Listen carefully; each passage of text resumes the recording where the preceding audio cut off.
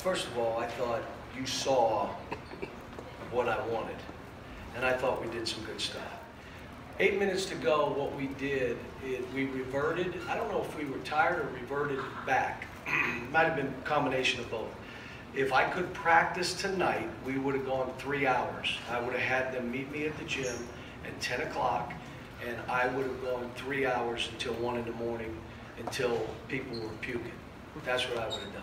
That's the old days. I can't do that. But we will practice 3 hours tomorrow. And I told them, if anybody says they can't go, you won't make the trip to Alabama. So don't go, or you'll go. And we're going to get after this and continue to build what you saw for 3/4 of the game.